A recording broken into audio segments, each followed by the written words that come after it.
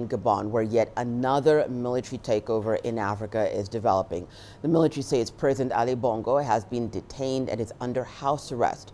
A dozen senior military officers announced on state television that they had seized power, canceled recent election results, closed all borders, and dissolved state institutions.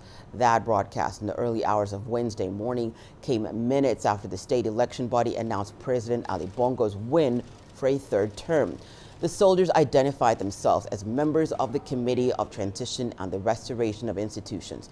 They say they represent all security and defense forces in Gabon, and their action is focused on protecting their nation.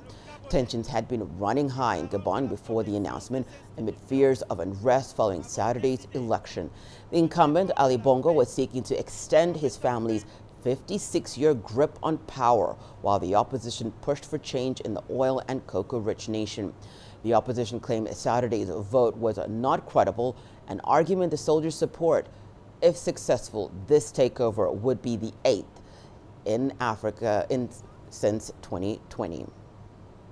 Au nom du peuple gabonais et garant de la protection des institutions. In the name of the people of Gabon and as guarantors of the institutions, we have decided to defend peace by putting an end to the current regime.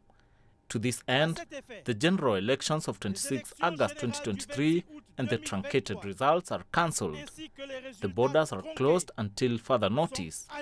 All the institutions of the Republic are dissolved. Toutes les institutions de la République